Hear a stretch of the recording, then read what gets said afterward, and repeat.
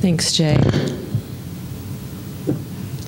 Well, it's really a privilege to speak to this group at the sanctuary again. And I'm going to talk about some troublesome trends in IVC filter placement and show you a little bit of data even from our own institution, but moreover, just a glimpse of what's going on nationwide. I have no financial disclosures, but I do have a number of biases. I think we put in too many IVC filters. However, I do put in IVC filters, and I guess I have to be careful because people in glass houses shouldn't throw stones. And I think some of my inherent bias comes from seeing many of the acute as well as the long-term complications of IVC filters. I do actually still use some greenfield filters, real greenfields. So there's been one large randomized controlled trial which has actually compared patients with filter and patients without filter. And this is a well-designed trial, I think, and it showed, it was published in 2005 in Circulation, and it took patients with only proximal DVTs, above the knee DVTs, plus or minus pulmonary embolism, and it followed them out to 8 years. And of importance, all of these patients, both the group with the filter and without the filter, received at least a 3-month course of anticoagulation. And later on, at least 35% of patients in each group were continued on long-term anticoagulation, so that was comparable. And there were really 3 important findings from this study. One was that in the filter group, let's see if I can get the laser working. And I don't know. And it's the wand. Okay, this thing? Yeah. So in the filter group, at about 8 years later, there is a significant difference between the patients who had a recurrent pulmonary embolus and those who did not have a filter. And there's a significant difference, 6.2% versus 15.1%. However, importantly, there was not a difference in fatal pulmonary embolism. And the trade-off is that patients have a higher rate of recurrent DVT in the filter group, almost 10% more at this long term, and you can imagine the physiology and hemodynamics that may contribute to that. And finally, there's no difference between survival in the patients who received a filter or did not receive a filter. So keeping all that in mind, we need to think about the traditional, or what I call the absolute indications for IVC filter placement. So those are 2. One, pulmonary embolus despite adequate anticoagulation. So breakthrough pulmonary embolus. Frankly, this is rare. Number 2 is a contraindication to anticoagulation. That's actually a much larger group of patients. And in our own data, we had about probably 1% in the first category, and probably 50% of our own patients at Roper, had some sort of contraindication to anticoagulation. But if you really drill down into who has a contraindication to anticoagulation, there's a lot of room for interpretation. And there are very clear indications like patient has bleed in the brain or patient is having active GI bleed. But there are also looser indications such as patient has bleeding hemorrhoids or grandma had an ulcer in 1972 that bled. So I think we need to, when we're talking about contraindications to anticoagulation, there are real contraindications and there are perhaps questionable ones.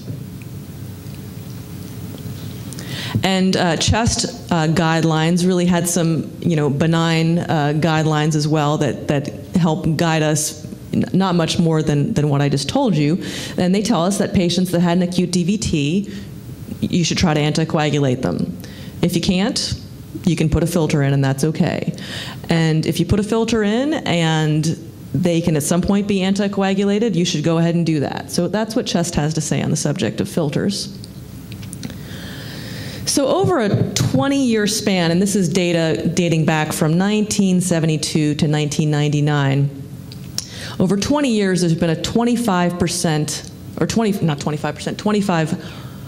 fold increase in the number of IVC filters placed in the United States.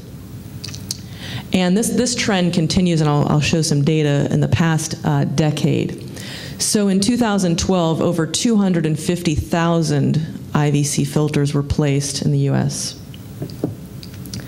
And so I guess one potential explanation for that would be, well, maybe the incidence of venous thromboembolism is increasing substantially.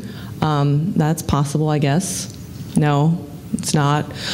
In population-based studies, we've really shown minimal increase or change in the incidence of venous thromboembolism over time.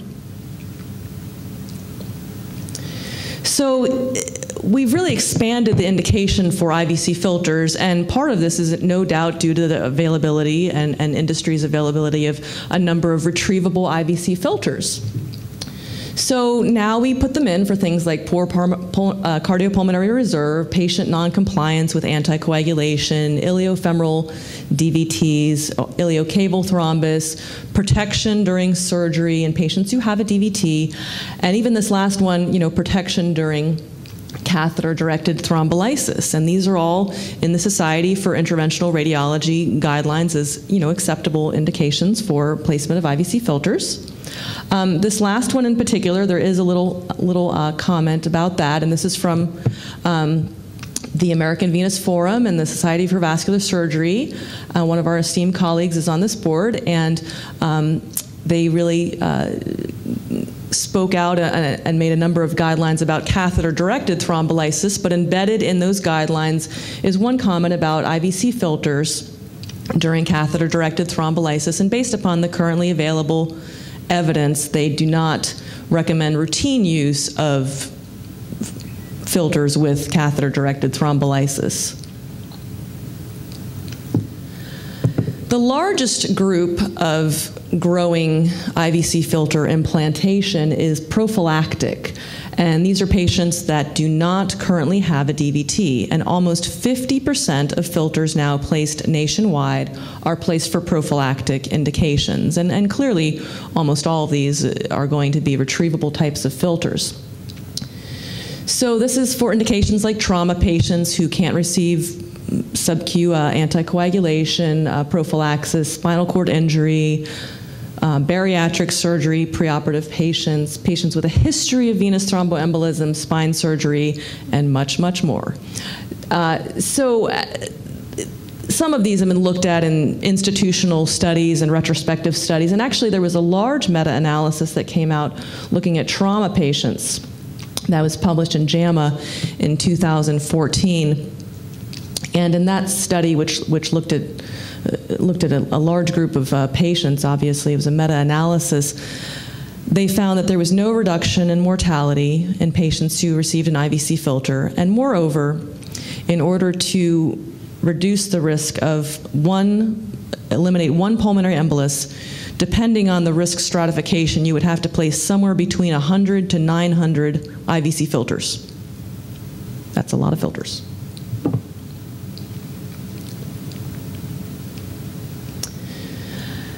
And just looking at us by specialty, we're all putting in a lot more filters. IVC filter implantation, this is over the past decade now, has increased in all specialties. IR puts in the most, and they've increased, and here's vascular surgery, and down here's cardiology.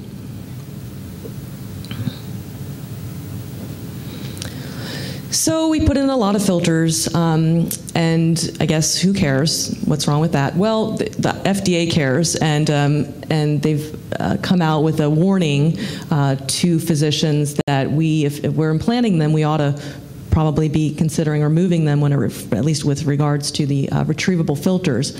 And there were at least 921 adverse events that were reported back in 2010, and surely there are many that are unreported. So if only we were as good as this lovely creature here at retrieving IVC filters. But we're not. So retrievals, really, we're really good at putting in these IVC filters, but we're not so great at retrieving them. And in this same study that showed the specialty breakdown in 2011, it showed that we're removing about 1.2 to 5.1% of filters. This was based upon Medicare claims data. So this is in an elderly population, and there may be some, bias that some of these filters are left in, permanently and are placed as retrievable filters, but are intended to be left in permanently. But again, half of them being prophylactic, hard to say. So I wanted to show some nice pictures of some complications that I see from IVC filters, and there are a number of potential complications, and here are some of the estimated rates of some of these complications, such as penetration, migration, and many of these complications may be device dependent. So here's an example of a migration, an intracardiac filter. This is a very magnified 3D reconstruction. There's the sternum, and this required a sternotomy to retrieve this filter. And this is an example of another filter that's migrated with a little bit of help. This patient has a central line that was placed, and during the placement of the central line, the filter, which used to be down there, was pulled up. It has a little hook on the top to retrieve it, and it was left in the innominate vein. And here's a filter who's been in for at least 10 years, and this filter has evidence of fracture and penetration of the aorta. And it has a strut that is in the right upper quadrant. And that same strut on CT imaging is lodged in the liver. Let's think about the possible ways it could have gotten there.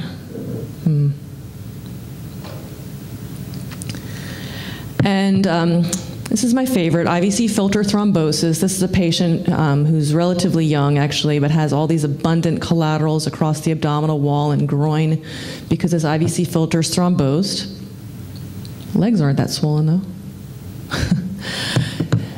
Here's a patient who had a calf DVT that was noted incidentally. The ultrasound was done for leg pain. The patient had leg pain because they had a herniated disc, so they needed spine surgery. Well, the spine surgeon wanted to have an IVC filter placed because he was concerned about the asymptomatic calf DVT. And 1 month later, the filter is thrombosed all the way down the leg, and I suppose you could make the argument that the calf DVT propagated, but I think that's probably unlikely. Here's another example of another patient of mine, and you don't see much filling here. That's because everything's thrombosed. Here's a trapeze filter. This is a 48-year-old obese but active man who had a pulmonary embolus several years prior and had a filter placed for, as best I could tell, just having a big pulmonary embolus. Did not have a contraindication to anticoagulation. And he was so interesting because he presented to the emergency room with this aura of back pain, terrible back pain, and basically was discharged that day from the ER and came back the following day with profound phlegmasia of both legs and an IVC filter thrombosis, and was successfully treated with extensive catheter-directed thrombolysis. So this is what I worry about because I see it every day. This is post-phlebitic syndrome. So I worry about these patients with recurrent DVTs and filter thrombosis showing up 1, 2, 5, 10, 20 years later with their post-phlebitic syndrome. So just a few slides about our own institutional data. Most of our filters are being placed for the absolute criteria, but again, there's a lot of wiggle room as to who can be, what a true contraindication to anticoagulation is, in my opinion. We're not placing too many prophylactic filters, but we don't have a level 1 trauma center, and we had a new bariatric program at the time that this study was done. Here's a group that concerns me a little bit, this 9% of other. The other category refers to filters that I could not figure out really what the indication was for placement, so I couldn't put it in any of those 3 little categories. And for example, a patient who has a DVT in the leg has another DVT in the leg and gets a filter. Can be anticoagulated, no problems with it. The patient had too many DVTs, needs a filter. So there are some areas for quality improvement, for sure. So we looked at 231 filters over 2 years, and Majority of filters placed were retrievable, and full disclosure, I'm sure that many of these were intended to be left in permanently, but we only retrieved 7.1% of them, which is actually very comparable with other single institution studies in the literature, as well as what's even out there in the trauma literature and the military literature. I do want to point out that a lot of these were placed in patients who had very limited life expectancy. So overall, in a short time frame follow-up over this 2 years here, and a very short time follow-up after that, almost 30% of these patients have expired. The 30-day mortality of patients who receive an IVC filter at our institution is 16%. Patients who receive a filter who have active cancer or malignancy, 60% of them died within the less than 2-year study period. And we had, in this very short-term period, we had 1 serious IVC filter thrombosis and 1 migration.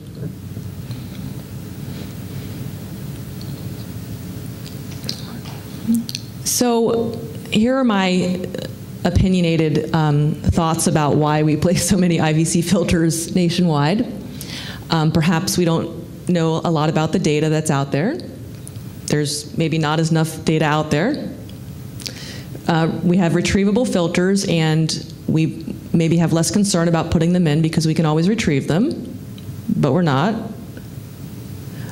Perhaps it's the path of least resistance. It's perhaps easier to do a 10-minute procedure than to have the conversation with the family or the referring doctor about the fact that perhaps a trial of anticoagulation is in order, or maybe this isn't the treatment we want to go with.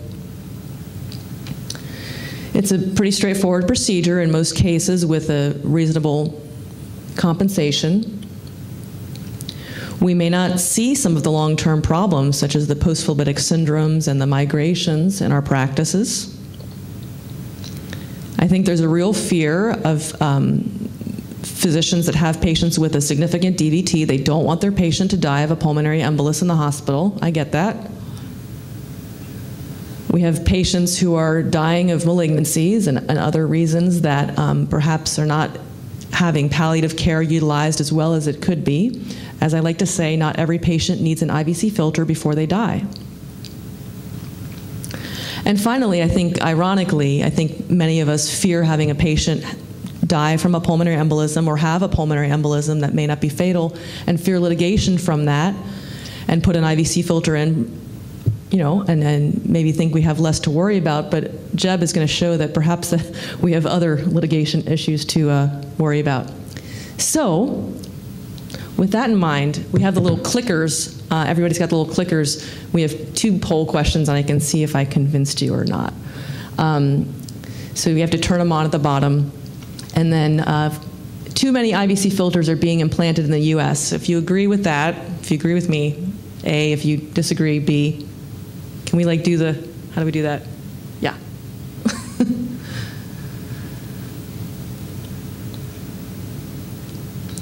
Yes. Yes. All right, good. And then I think the second question was we need better systems in place to improve IVC filter retrieval. And I really didn't get into that too much, but perhaps that's an opportunity for discussion coming up.